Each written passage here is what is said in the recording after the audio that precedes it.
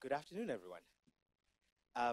That whole stage thing is always made to look so much easier when you've got a whole team of like people at these big conferences. So thank you for actually getting it out. It's not easy work. So once again, my name is James Irongo Mwangi. I am the founder and chief executive officer of Africa Climate Ventures. We're a climate venture fund and venture builder that's focused on achieving or helping realize the proposition that Africa holds part of the key to achieving global net zero, and it will transform its economy and transform the global economy by unlocking its particular ability to achieve climate positive growth. So why don't we start with what climate positive growth is, and then from there go to some of the work that we're doing at Africa Climate Ventures.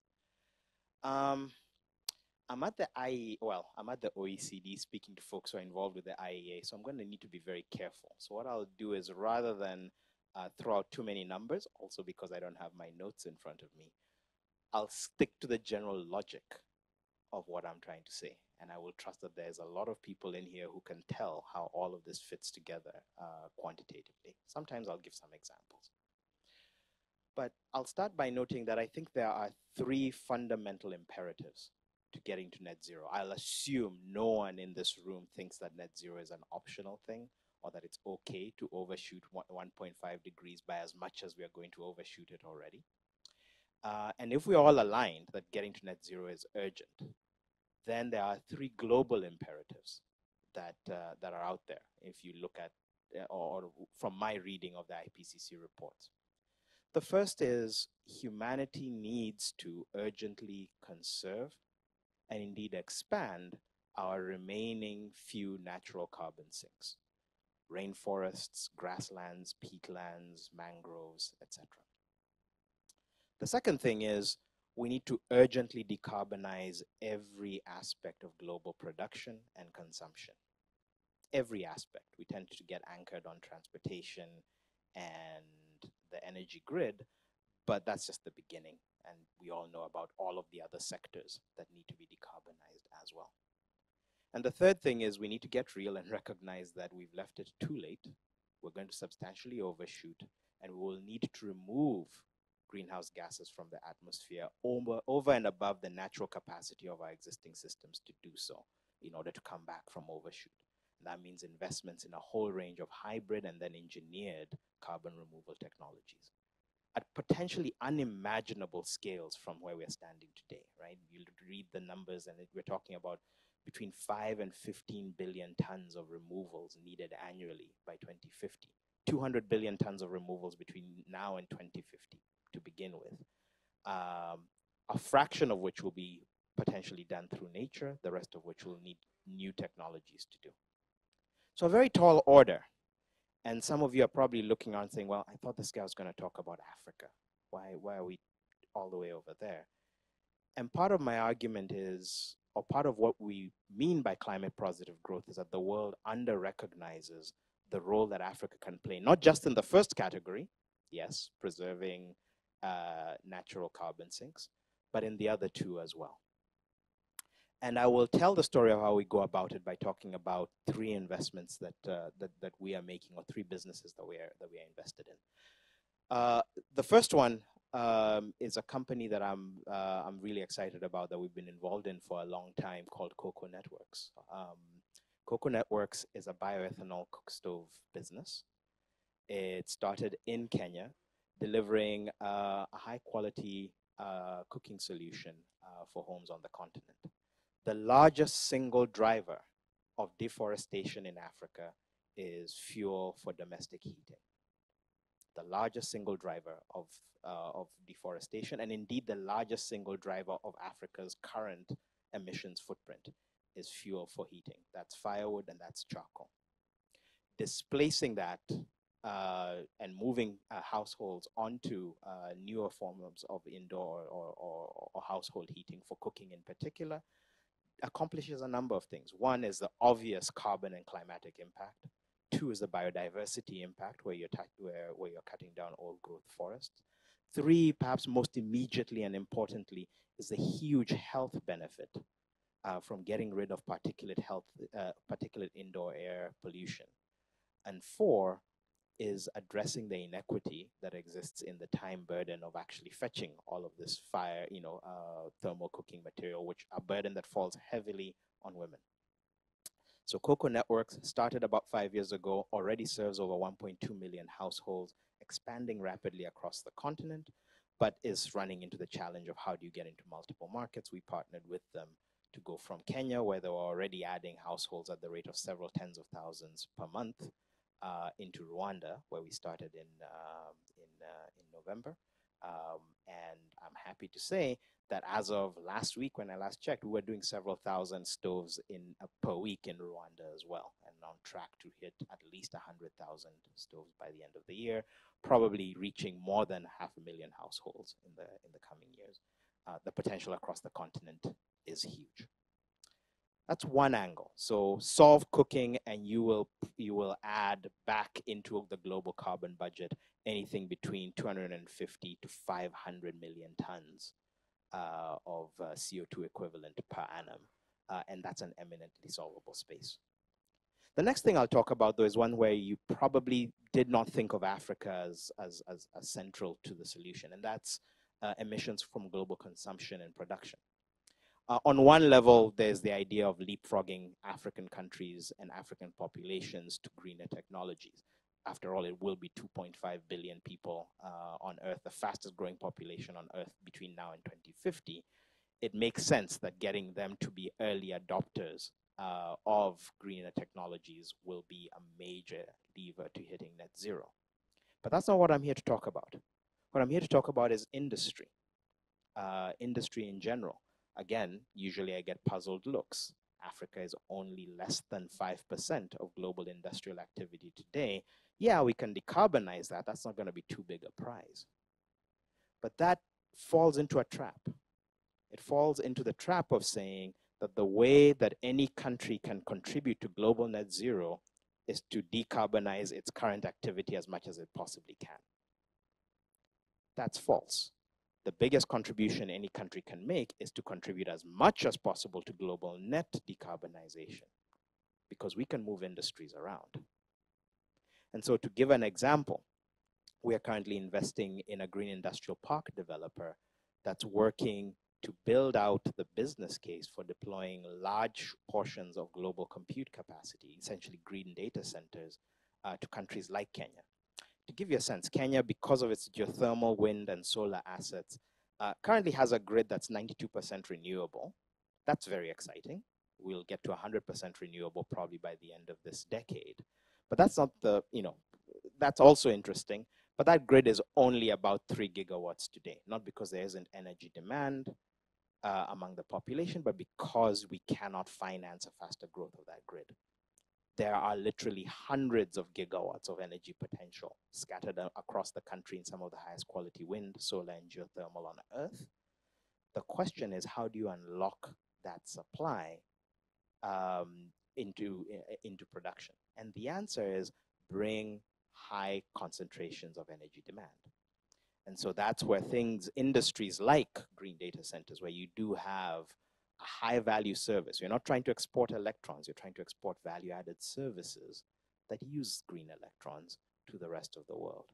And the value proposition there is by first focusing on applications that can tolerate high levels of latency. So for example, AI training and so on and so forth, stuff that doesn't require too much back and forth, not to mention Africa's own growing data center demand. You can begin to address what is already about 1.5% of global electricity demand, and will be as high as 3 to 4% of global electricity demand by 2030. You can move a disproportionate share of that to places in the world where you have functionally infinite green electrical headroom. Now, sticking to that thread of that infinite green energy headroom, I'll come to our third investment.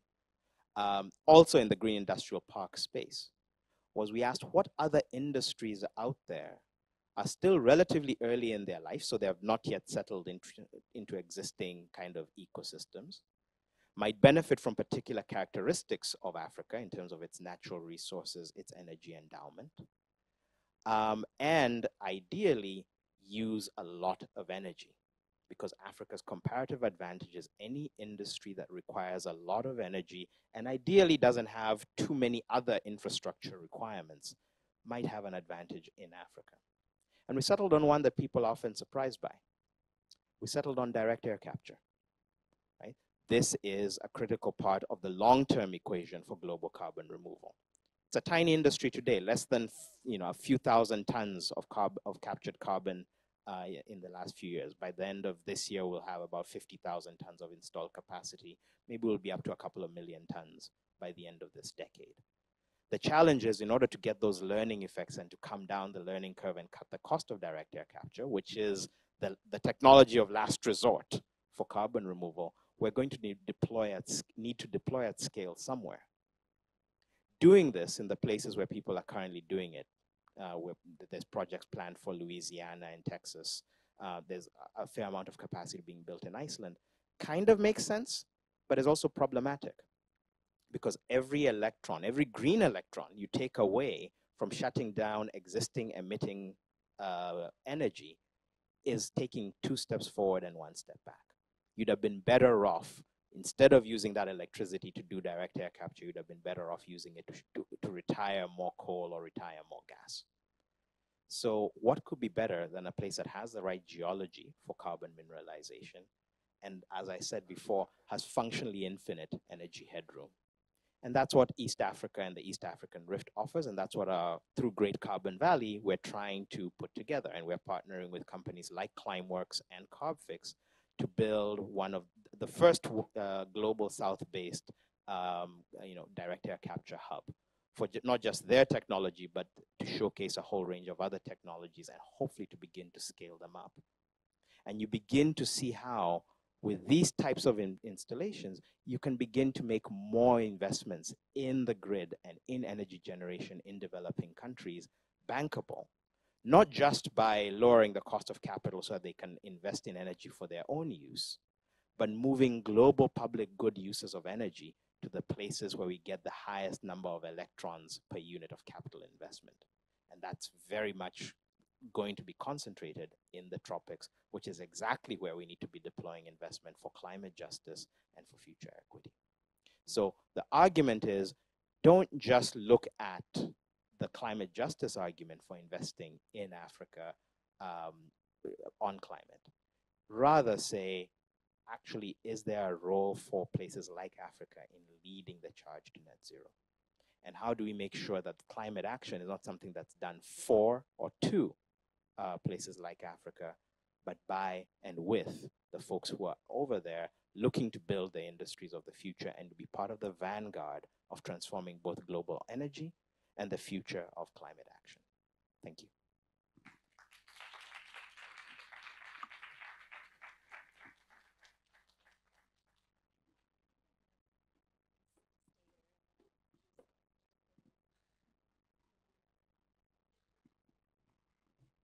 Thank you so much, James, for that presentation. From what you've said, to me, it sounds like there's a clear business case when we talk about Africa's potential. The business case is there. Why have you not seen investments in this at the speed and the scale you would hope for? So part of it is the case is becoming clearer with time, right? So the cost of, for example, green energy technologies is going off the proverbial cliff, which helps with Africa's comparative advantage. I think also the challenge with the case is it's plagued by that age-old problem of chicken and egg. I've talked about this before. There are no more expensive electrons than those available on African grids. The reason they're expensive is that there is not enough financing to invest in appropriate supply. And when you invest in that supply, you have to pay off huge costs of capital. So the power on the grid is expensive. You can't attract industry. The country stays poor, and thus the power on the grid is expensive. You can go around that circuit forever, all while the best insulation and the best wind and so on is hitting you. And so there's one aspect of this, which is try and talk down the cost of capital or somehow buy off some of the spreads, the excessive spreads in the cost of capital. But the other angle is actually embedding the cost of energy development into new projects and actually focusing not on financing energy supply, but on attracting energy demand at scale. And that work hasn't been done. People have talked about it theoretically, but no one has, to the best of my knowledge, said what would it take to bring this 1 gigawatt user from where they are or where they're thinking of going to this location here where you can deliver them a gigawatt of pure green energy. We had a guest earlier today who said essentially investors are willing to invest in the production of energy, but there's a whole supply chain of what comes after that where it's hard to get the investment needed to really develop it. Yeah, in a sense, I almost think that at this point we've squeezed as much as we're going to squeeze out of innovations in financing energy supply. We really need to think about how are we attracting and deploying energy demand or motivating energy demand. And once you have the demand coming, then supply becomes a lot easier to do. If I've got a guaranteed offtake from a Fortune 500 company that's coming to use energy in my country, I will be able to get the financing to build the energy plant. Kenya has 4 gigawatts of pending renewable energy plants, just waiting for someone to say, "I'll buy that." Right? Bring the offtake, they'll get financing. How do you change, the perception of Africa as a helpless kind of victim to, actually the potential to be this source of innovation and to achieve net zero? I think you just have to do it. I think on one level, it's about really anchoring, as we're trying to do in our work, really anchoring in the pure raw business case of why it makes sense to do some of this work. At times it is understandable but unhelpful that folks want to layer on all of the other social reasons to do some of these things. It's important to have those in mind, but if you foreground them at the expense of highlighting the business case, then a whole set of assumptions are made by the people who control real capital that actually ironically make it harder to do the things that would do the most good. And so part of what we are trying to do is offer as cold-blooded a set of business cases as possible for why it is advantageous to all parties concerned, owners of capital, innovators, local communities, to do some of these transactions. And hopefully you get some of them over the line. I don't think the perception shifts unless you're actually getting stuff done. So talking about it too much is not helpful. Talking like this is kind of helpful because hopefully we can find some partners, investors, and so on in the various audiences. But the real value is in focusing on execution, which is what we've set out to do now. You said in your presentation that climate justice should not be the main argument to invest in Africa. At the same time, don't you think that it's important that the global South also holds accountable the global North for their responsibility in the climate crisis? That yeah, it's a good rhetorical point, but what does it actually mean? And to be clear, and I don't want to be misunderstood, the climate justice argument is fundamentally correct and vital that everyone understand. It's what motivates me. But unless you've got some means of compelling allocators of capital and deployers of technology to do what you are saying from a justice perspective they should do, then at some point it's outrun its utility. And you need to ask yourself, what does it take to get the things you need to do done?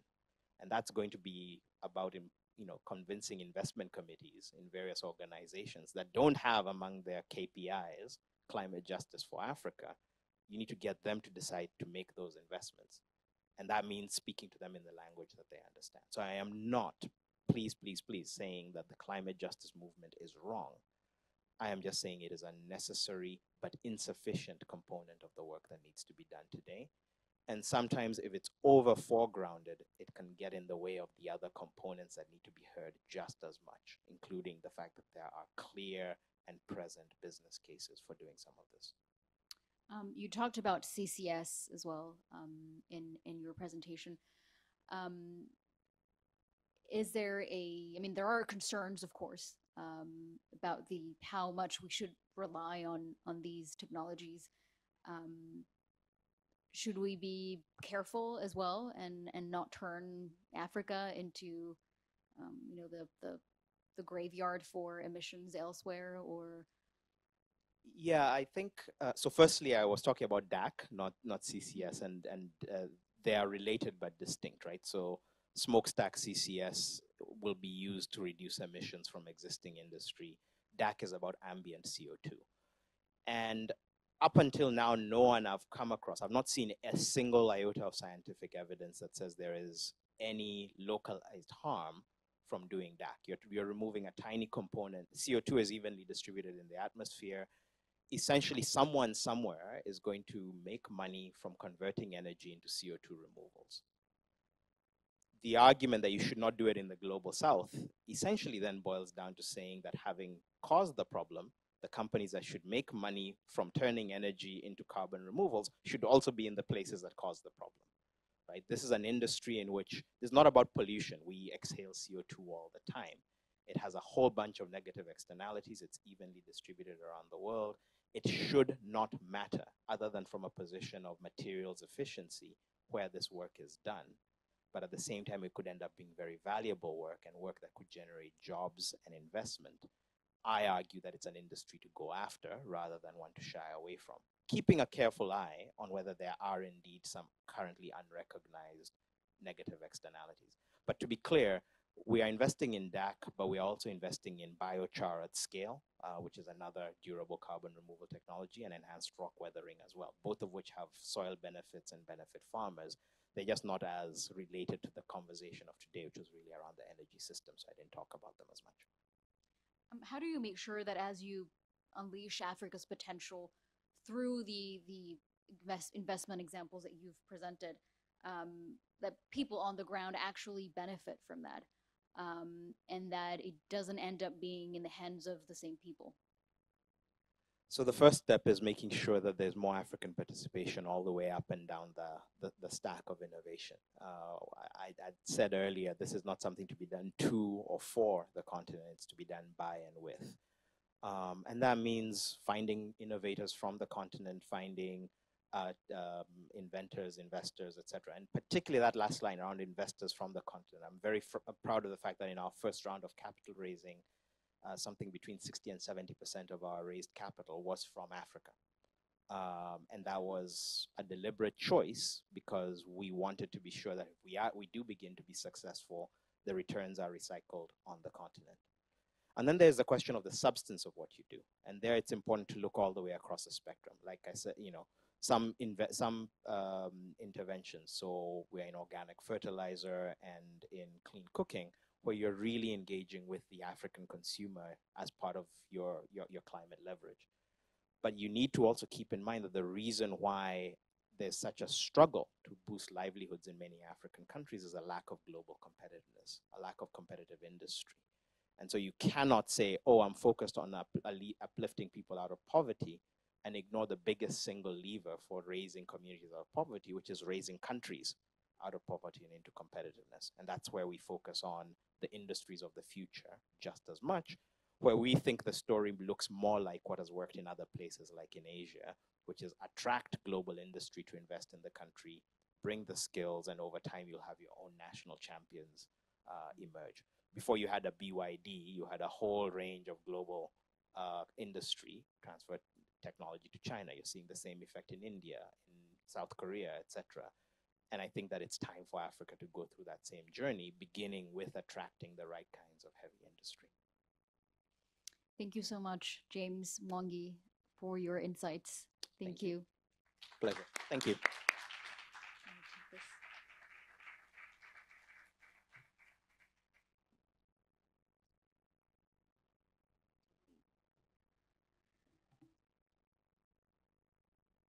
That brings us to the end of today's Everything Energy Talks. And I'd like to thank everyone who attended, also our guests for taking the time to share their expertise, their insights, and their passion as well. It's been really inspiring to see the diversity of people, individuals from different backgrounds with different stories, all working together with a same goal, which is building the energy systems of tomorrow. So thank you again so much for coming here. And a big thank you as well to the International Energy Agency for hosting this event. The agency's opening plenary is about to begin in about an hour. And you're more than welcome to stay in the room or have a break and come back if you want to follow the plenary through this room, as it will be broadcast here. So yeah, thank you again. Have a good afternoon, evening.